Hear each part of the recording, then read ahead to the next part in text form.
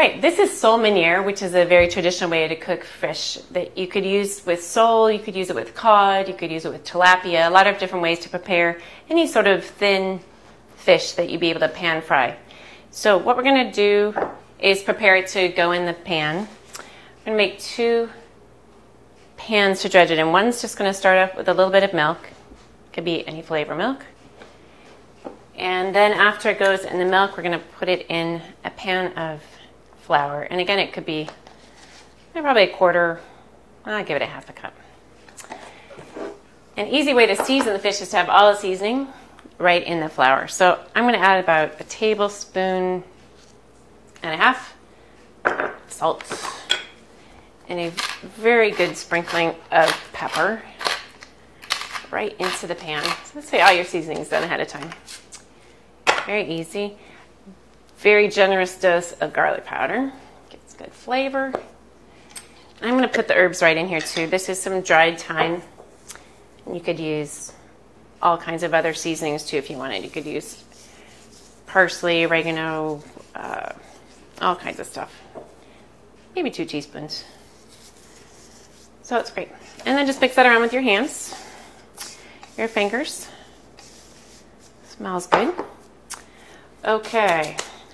So we've got fish here, which I've rinsed off. I've had it dry a little bit.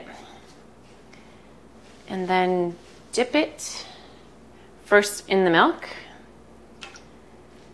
Your kids will love doing this too, if you don't mind the mess. It's really very easy. I'm going to dip it in the flour, make sure it's covered. Use your fingers again just to make sure you've got enough flour on there so that it's well coated. I'll put it over here on a plate while we finish the others. We'll do probably 2. These are not huge pieces, but they're pretty big. Again, this is Sole versus Sole, but you could also use petrale sole. Tilapia is really good this way. Cod. Then we're going to just pan fry it really gently on the stove. So get it all ready to go. Cook it in a mix of olive oil and butter. Again, a couple of tablespoons of olive oil and a little butter. That's great. Okay. So you want to make sure the pan is already heated so when the fish hits the pan, it starts to cook right away.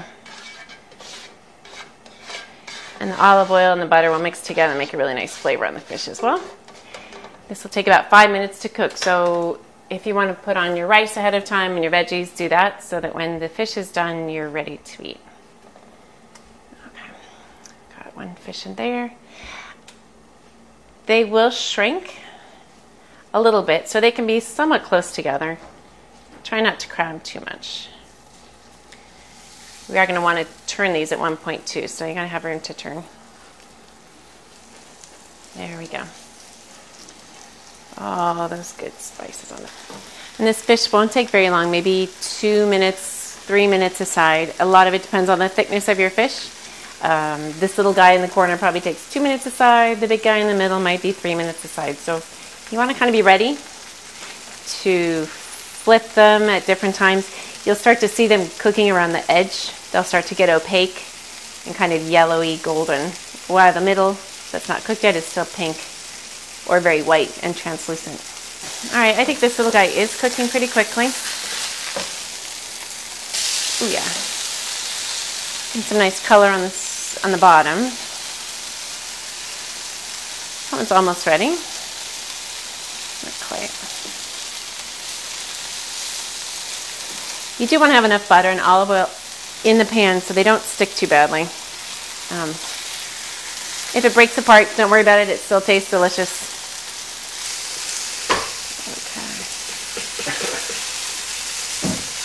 Okay. Yeah. Let's try. You can always try 2 at once. That's another way to flip them. It's getting a little dry. Oh yeah. Great. A little bit more olive oil.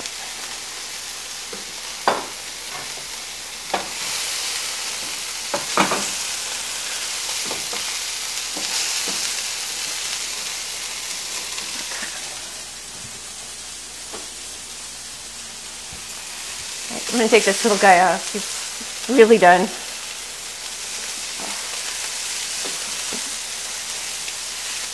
If the cook needs a snack, you can always take the first one that comes off. Oh, the best part's all crusty and delicious. So your sole is finished, sole meuniere. Add a little bit of, I'd maybe let your guests put on their own lemon. In the meantime, now it's all finished.